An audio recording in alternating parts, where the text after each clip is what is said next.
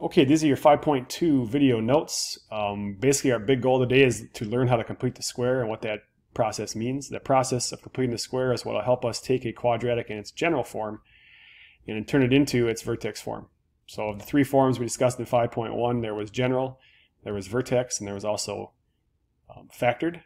And we're going to work with just mainly these two, but we'll do a little bit of factored form along the way, and also we'll tie back into graphing from 5.1. So the goal here is to start out, before we can do the full complete the square, we need to start out with just breaking it down to some smaller pieces. We've got some kind of unique quadratics here in general form that factor a certain way. So we're looking to review a little bit of factoring just quickly and then move on to the full process of complete the square. Keeping in mind our goal is to go from here to here. So the first thing we're going to do is look at these unique quadratics and their factoring. And the deal here is basically factors of 9 that would give you 6 would be 3 and 3. So you notice they're the same factor. The factors of 49, which would give you 14, would be 7 and 7, negative 7, negative 7. Factors of 1 that would give you negative 2, negative 1, negative 1. Factors of 36 that would give you 12, positive 6, positive 6. And then kind of just a generic way of thinking about it. But typically when factors are identical, we don't write our answer as the two identical factors listed out. We actually write it as one factor squared. And that is part of our vertex form. So the idea that we can create this, because these will not be the way the problems will start, but if we can create this situation, we can create this unique kind of quadratic that factors with two identical factors, we'll have at least a part of our complete the square. Now the k, yeah, we're going to come back to that, which I'll show you in a minute, how that ties into the overall process. But this is something we'll have to start thinking about how we can do that. Also, what is the connection to the numbers 6, 9, and 3? And the connection that we need to figure out right away is that this number 3 is half of the middle term, and when you square it, it produces this number. So 3 is half of 6, squared is 9. Negative 7 is half of negative 14, squared is 49. Negative 1 is half of negative 2, squared is 1. Positive 6 is half of 12, squared is 36. And that's a connection we want to make right away as to how we're going to make this all happen. Okay, let's do a little bit more of that idea of half the middle term squared. Then we're going to keep building and building until we get to the full process, and then we'll take you through some complete the square problems. So the process of completing the square starts with you having something that doesn't have that unique factoring where I have two identical factors. And we're going to leave off the third number for now and just focus on the first two terms and how we make that unique factoring happen. And the way you do it is you take your middle term again, and we say we'll take half of that middle term and square it, and that'll produce 16. Now that means that if we were to factor this as, again, two separate sets of factors, we'd have x plus 4, but then we're going to write it as one factor squared instead of doing the two individual factors. So the idea is with the two terms and having sort of a blank spot here, how can we create this unique kind of factoring? And it's half the middle term and then square it. So again, if we do half of negative 12, which is 6, squared is 36, then these three terms would factor as x minus 6, x minus 6. Even if your middle term is an odd number, the half just becomes a decimal or a fraction, so that doesn't really make too big a difference in how you're going to do it. I've got both versions here. So half of 3 is 3 halves, or 1.5. You guys can stick with the decimals, that's fine. You don't need to do the fractions. I'm just showing you that as a way of talking about two possibilities. 3 halves squared would be square top, square bottom, so that'd be 9/4. Or 1.5 squared is 2.25. The factoring of this, and I've got both the fraction and the decimal so we can see that. And the blue is what we're talking about. So we've got our single factor and then squared, and the orange up here is if we were factoring it out completely.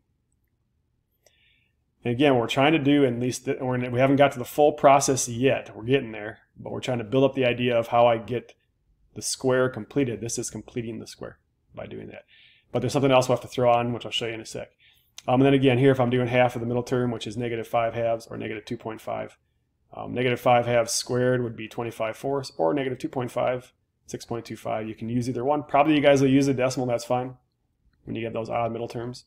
And then here's my single factor squared, which again would come from you factoring.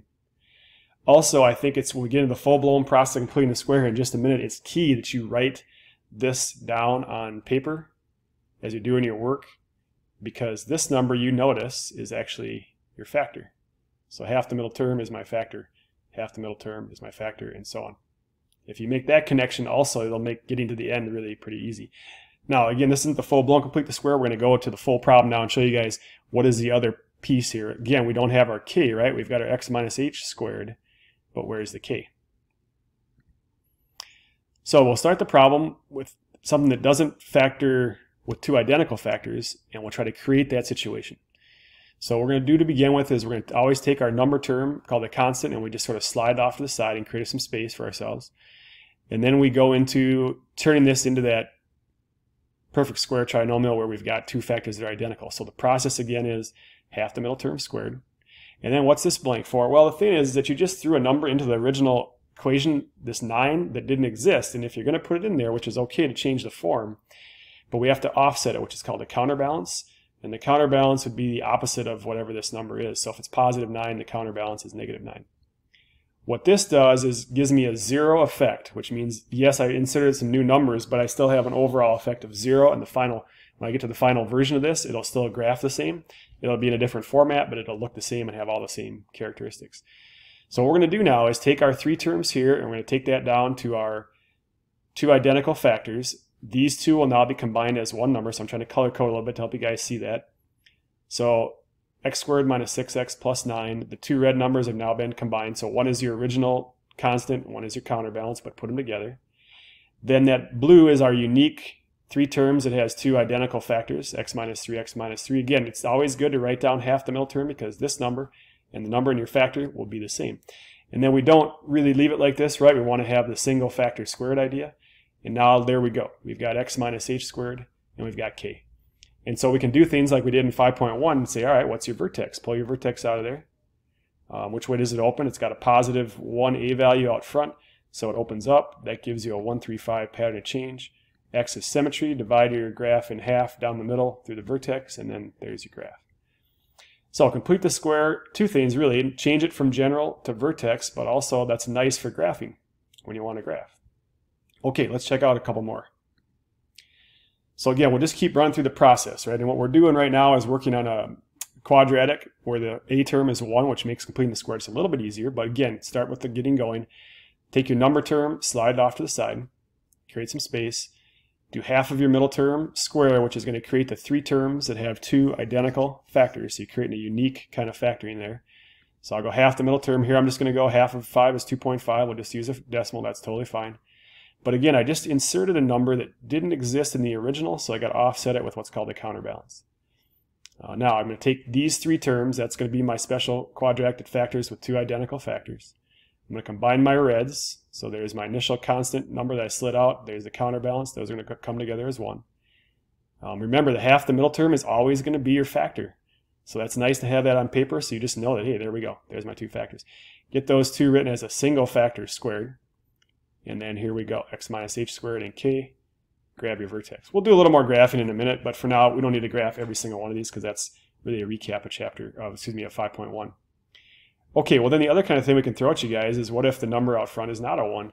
That creates one extra step. It gives a little more thought. I don't think it's a huge deal, but it does create an extra step. So what I'll do again is I'll start by taking that number term and sliding it off to the side. I have to factor the 2 out of the first 2 terms. So this is what's unique. You don't start completing the square or create that special 3 terms that has 2 identical factors until the number out in front is a 1. So right now, to get that to be a 1 sitting right in there, I have to take the 2 out. Now you can't just take it out of one spot. You got to take it out of both of these. So the order of what I'm doing is this. I would take the 35, slide off to the side. Then I'll take 2 out of these 2. So I can pull a 2 out of each. Take a 2 out of 2, that gives me my 1 out front, which I want. Take a 2 out of 16, that gives me 8. Now I can start completing the square. So I'm going to go half of my middle term, negative 4 squared. Now here's the trick, or here's the catch, not a trick, but a catch. The counterbalance. So a lot of people go, well, I just added 16, so I guess I should subtract 16. But actually, you didn't just add 16 because everything in parentheses is multiplied by 2. So you actually just added 32. So the offset of the counterbalance is negative 32. So that's something to be careful of. When this number out front is not a 1, you need to make sure that it is multiplied by whatever half the middle term squared is, and then counterbalance it correctly. So I'm counterbalancing 32. Then do basically your rewrite. So we'd say, all right, there we go. We'll kind of clean up our mess here a little bit. We've got our special 3 term that has 2 identical factors. We'll take our 2 reds, put them together. Then factor that in blue. That 2 just comes along for the ride. Remember, half the middle term squared is your factor. That's always a great thing to write down. It just makes getting the factors easy. And then take your 2 factors and get them down to 1 factor squared. Now we're in vertex form and we can go. So pull my vertex out of my equation. So from equation to vertex, there's 4, 3. X is symmetry.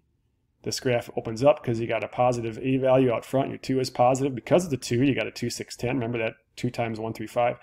A new idea just kind of throw in there is max or min, and that's based on the way it opens. This refers to the Y value. What's your largest or smallest Y value?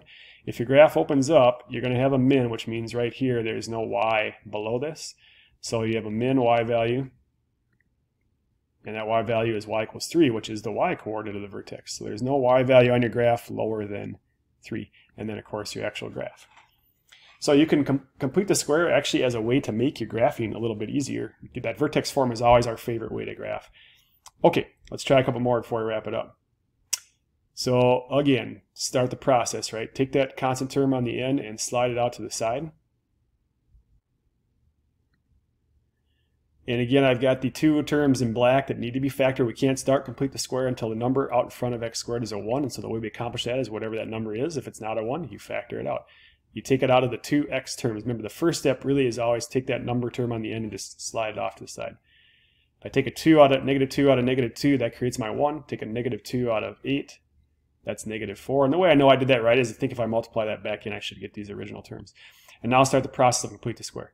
So half the middle term squared, half of negative 4 being negative 2, squared is 4. Correctly counterbalance, right? So if you say, well, it's plus 4, so I subtract 4, that actually wouldn't be right. You need to, because everything in parentheses is multiplied by that negative 2, you need to say, what is the balance to this number? That number is negative 8. So negative 8's counterbalance is positive 8. So always balance, if the number is factored out front, you got to take it times this and then balance that number. Then start the rewrite process. So now I've kind of cleaned things up again. I've got this looking nice. I've got my 2 reds put together. This is that special 3 term that has 2 identical factors. And remember what those 2 factors are going to be? Half the middle term squared. So I always write this down. Negative 2, negative 2. Then we don't write them as 2. We write them as a single factor squared. That puts us in vertex form. And we're good to go. So what's your vertex? Now remember, when you go from equation to coordinate, the parentheses will change sign. Don't forget that little fact. So I got a 2, 5 vertex. The x is symmetry. Remember, always matches the x value of your vertex. This graph opens down because out front is a negative a value, so it opens down. Pattern change, negative 2, negative 6, negative 10, because you're multiplying 1, 3, 5 by negative 2. This graph has a max y value, which means there's no y value above the vertex. So this is the largest possible y value, which means we got a max going on, and that y value is 5. And then, of course, draw your graph. Okay, and that's going to wrap up our notes for section 5.2. I think it ties great into the first day because we get to see the graphing in action. Sorry, one last thing before we go. I'm going to jump back to example number 3 just for a sec, and then we'll definitely wrap it up. But one thing I was going to show you guys also is don't forget about factored form. So it turns out this original function, original quadratic, factored. So here's the original, here's its factoring, and remember factored form. And so from factored form, we can grab our x-intercepts or our zeros by solving our 2 factors. And then that also, we could graph without doing complete the square if it was factorable and we wanted to go this route. Just remind you guys how that works again. And how would I know where the vertex is when I just start with this? Well, again, what I would do in this instance is because I'm equal, my x-intercepts are the same distance, are an even distance apart.